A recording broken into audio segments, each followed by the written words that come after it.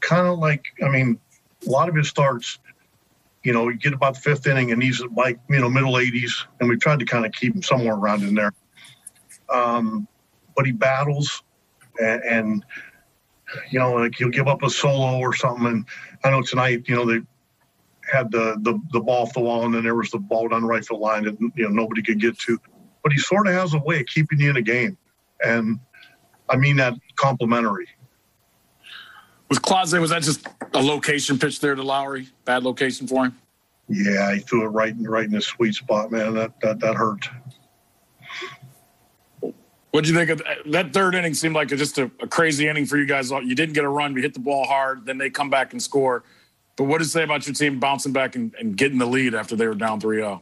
Yeah, that was good. We showed good fight. I love that. We still made some mistakes. We made a base running mistake that hurt us. We really can't do that. But we wiggled out of some jams, Maton and Shaw both, to give us a chance. So, it hurts, but I'd rather, I'll take our chances when we got a lead going into the ninth. You mentioned the base running situation. For Zimmer, is that one of those where you'd rather him pause before it goes through? Or I know it was a hard hit line driving a great play. Yeah, but you really need to. You need to see it through. I know he's trying to score, but there's nobody out. We need to see that through. Hey, Terry, what were your thoughts on, or to kind of pull the scope back a little bit, what have you seen out of Morgan that's allowed him to gradually make these improvements from start to start to the point where he's allowing 6 runs in his debut, but now he's about an inning away from a quality start?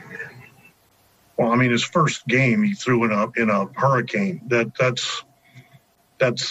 Nobody pitched good that night. And he's getting his feet on the ground, and he's using his changeup and his fastball, and the breaking ball is still a work in progress. As he tightens that up, you're going to see him pitch deeper into games.